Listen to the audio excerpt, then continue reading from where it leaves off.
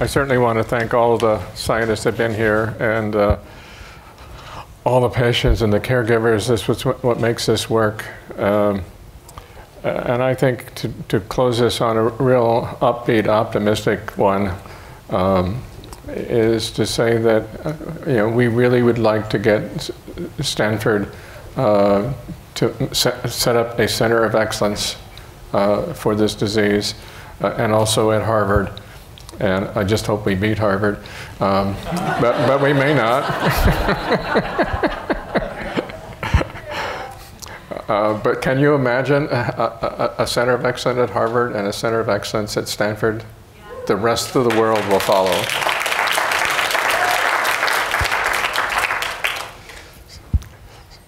So I'm optimistic that we can do even better and better for the patients, and that's the whole goal. Everything we do, that's what I do 24/7.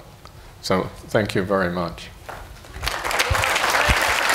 I have one last thing I have to do, and that is I got to make some special thanks. And I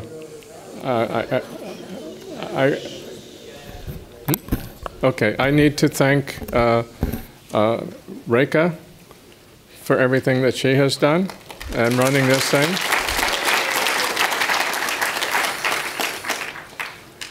And I need to thank Ashley for organizing this. It's been flawlessly. Thank you. And I also need to thank Linda Tannenbaum for everything that she has done.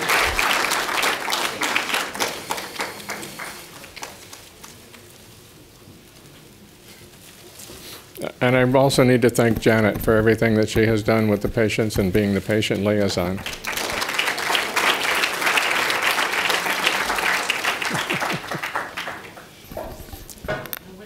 Who did I miss? Whitney. Oh, yes. A person who could not be here. And that's my son, Whitney. He's put a lot of energy into this. And when he can, directing me what I should be doing. And he told me, I got to get the website up. Okay. We've been negligent in putting up the website. And so that's being worked on extensively right now. So who else have I forgotten? That's it? I hope so. It's so many people to thank. Everybody working very, very hard on this whole problem. And so thank you all very much.